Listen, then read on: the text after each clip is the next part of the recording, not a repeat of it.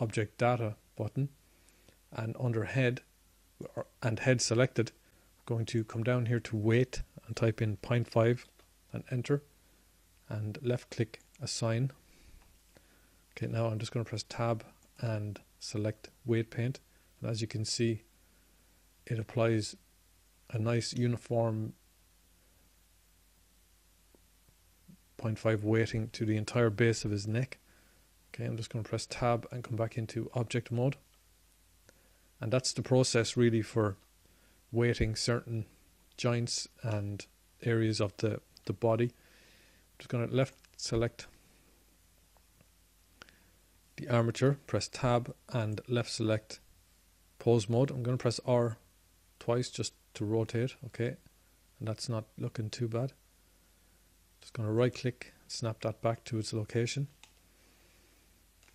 Okay, I'm going to press tab, I'm going to press Z and left select wireframe and just press A to deselect that bone.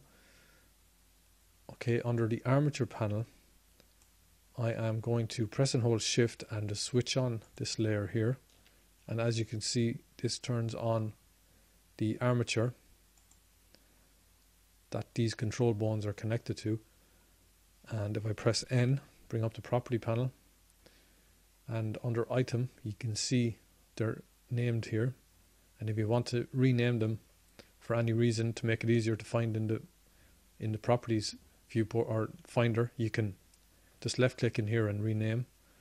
Okay, so this is the head, etc., etc., as you go down along. Okay, I'm just going to come back over here and hide this. I'm going to press Z and bring back up solid. Okay, again under the armature panel you can turn on X-ray, so you can see all these control items. And if you come down to the bottom of this panel, you can see that the rig properties are in here.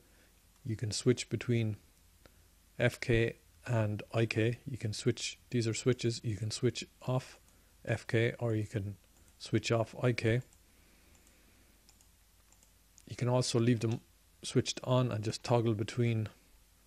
So if I left select this bone here, which is the shin FK left, if I press R twice and just rotate, maybe rotate back rather than forward.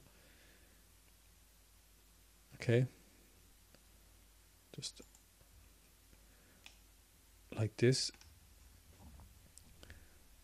you have complete control over this as the FK is set to 100% here. Okay. If I grab this slider and drag it to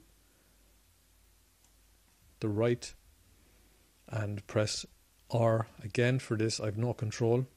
It's been the IK has 100% control over it. Okay.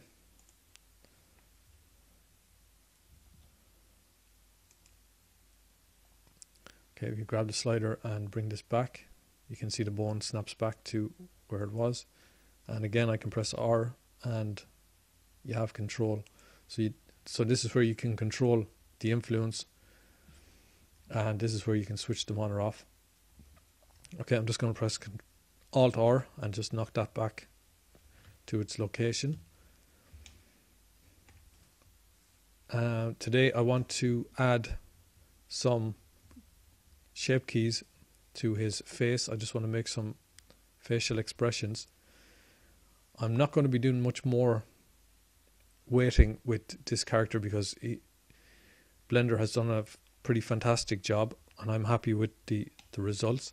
I'll be using this character in a animation series that I'm working on, and I'm going to be using this rig, so I'm happy enough with him. So I'm just going to press N to remove this property panel. I'm going to press tab and left select object mode. I'm going to left select the character and come over here to the object data panel. Okay, and I'm going to come down here to shape keys and left click plus, and that pops in the bases, which is this. This is how he looks right now. This is his base pose. so to speak. I'm going to left click and add. I'm going to double click here and just rename this. I'm going to call this whistle and press enter. And under minimum, I'm going to type minus 0.5 and enter. And I'm just going to grab this value and turn it up to 1. I'm going to roll the mouse wheel to zoom in. I'm going to press tab and enter edit mode. Okay, I'm going to press Control Tab and left select face, and I'm going to zoom in. I'm going to press and hold Alt and left select this entire ring around here. I'm going to press O and turn on proportional editing. You see it switches on here. You can toggle between it. You can either or click in here and just click enable. Okay. I'm going to press S to scale, X for the X axis, and now I'm just going to roll the mouse wheel to reduce the influence.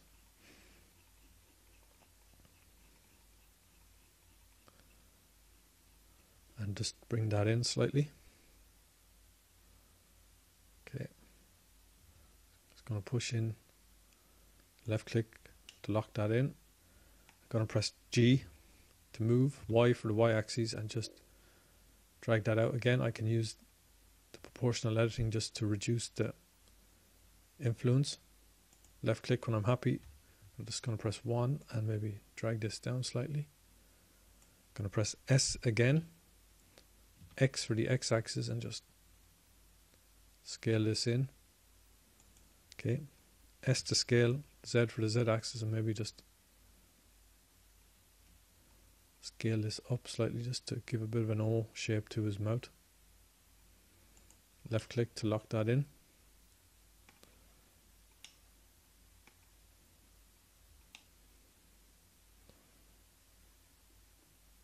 Okay, that wouldn't be too bad looking. Just going to press 1 again for front view. I'm going to press S to scale, X for the X axis, and just maybe push them in like that. Okay, that's not too bad. I'm going to press tab now and left select edit mode. Just going to press A to deselect. I'm going to come over here to the object and come down and just uncheck wire.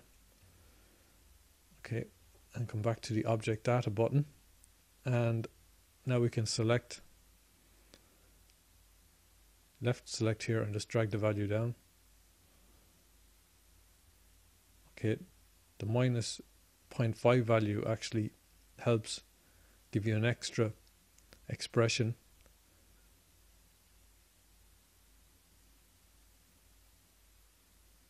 That's not too bad. It looks okay. Okay, I'm just going to right click and going to left click here and just type in 0 and enter, and that goes back to normal. Okay, I'm going to press Control S and save that, and that's going to be it for this tutorial. I'm probably going to add a couple more shape keys in the next tutorial, so thanks for watching. I hope you enjoyed it. I'll see you next time. Goodbye. Hello and welcome back to the next tutorial in this series. Okay, today I'm going to continue where we left off the last time, and I'm just going to add a smile to the character. Okay, so under object data, I'm going to come back down here to shape keys and left click plus. I'm going to double click in here and rename this to smile and press enter, and I'm just going to left click in the minimum and type in minus 0.5 and press enter. Just going to grab this value and left select and drag it up to the right, or 100%. I'm going to press tab now and left select edit mode.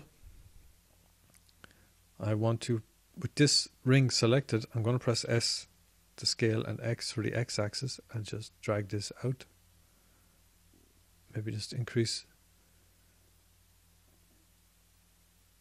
the area of influence with the proportional editing. Again, you can press O to turn it on and off. I'm just going to press N, I'm sorry now, and turn on the screencast keys. Okay, I'm going to press Control Tab and left select vertex. I'm going to left select this one and maybe press and hold Shift and select the opposite one. I'm going to press G to move Z for the Z axis and just try and form a smile.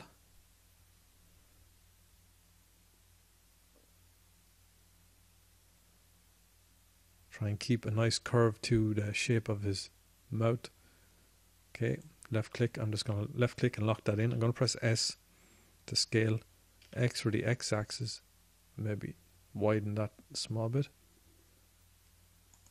Left click to lock that in. Okay, it doesn't look too bad. We could left click this here, press and hold Shift and just press G and just pull this up slightly. Left click to lock that in.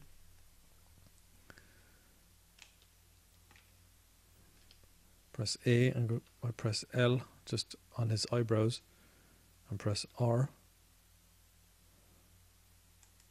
Or maybe I can press S to scale X and drag these out a small bit just to give a little bit of movement. Okay, I'm just going to press A to deselect. I'm going to press L and I'm going to press R. Left click and press A to deselect, L to select this one and press R and maybe rotate this slightly. Left click. And what I'm going to do is press Tab and enter edit mode. Okay, I'm just going to left click in here and type 0. Okay, that snaps it back to its default pose. So I'm just going to left select and grab and see what happens. Okay. So that's not too bad. It's not the worst smile in the world, and if we just drag down minus, you can see he's got a bit of a frown. So that works good. Okay, just right click to snap that back to its location. Okay, that'll do me. And I'm just going to press Control S and left select save. And that's going to be it for this tutorial. And actually, that's going to be it for this series. Hopefully you enjoyed watching it and you've learned something and your rig and your character turned out well. I'm going to be using this, like I said previously, I'm going to be using this character in a short animation series I'm working on, and I will be using this rig. So hopefully if you get a chance you might check it out. But for now that's going to be it. I hope you enjoyed this series. I certainly enjoyed making it. And hopefully I'll see you again sometime. So thanks for watching. Take care. Goodbye. Hi and welcome. In this lecture I want to add a freestyle type material to our character. Okay, and freestyle it's a non-photo realistic render, and it produces a hand-drawn look to the characters and objects in the scene, and it can be quite nice. I'm just going to set up a basic enough material, and that will include the character material and the lighting. Okay, so let's take a look at doing that. So first off, I want to come over to the world settings, and just to note, we're in Blender Render. This is for the internal Blender Render engine. Okay, and I'm going to enable the blend sky and the real sky. And I'm going to change this horizon color to just a nice blue color. Okay. And I'm going to change this color to a white color. Something like that. And I'm going to leave the ambient color as black. Okay, and we want